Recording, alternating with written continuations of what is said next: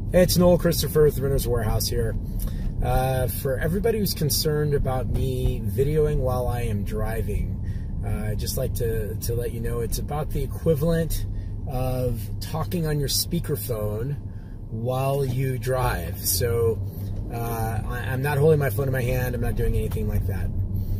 So anyway, on to the point of the video here.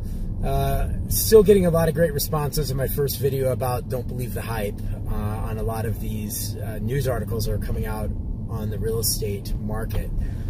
For me, it's not about the data being incorrect. It's more about misleading headlines to get people to click on articles. And you know, Housing Wire actually puts out some great data, so that's not it's not about that. But it's really about looking at the real estate market and taking its pulse at any one time on a micro level and not taking really a macro view. And then the transverse to that is looking at it too much on a macro view and not looking at your individual markets.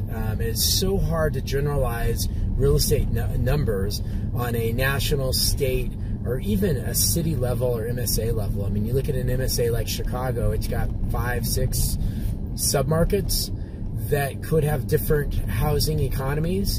And so it's important to take a step back and take a look individually into your market. And, you know, a friend of mine put this to me recently. I'm a ski racer, and if you took my pulse at the end of a ski race and my fastest run, my heart rate would be about 157 beats per minute. Would that indicate that I'm having a heart attack?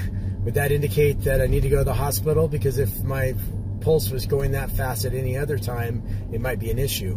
It's kind of like the housing market. So the housing market's been on fire. It's been racing. It's been going crazy. And now it's slowing down, and everybody's thinking that this is a sign of a downturn.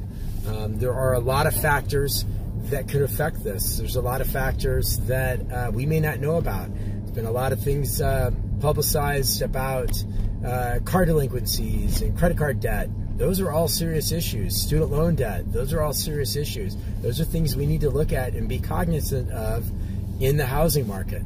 And then you've got people like Gary Vaynerchuk who's saying, why own a house? Why not take that money and invest into other houses? So, you know, take that money and invest into investment properties, keep yourself liquid, and you might have a better opportunity. So I just want to throw some of these things out there.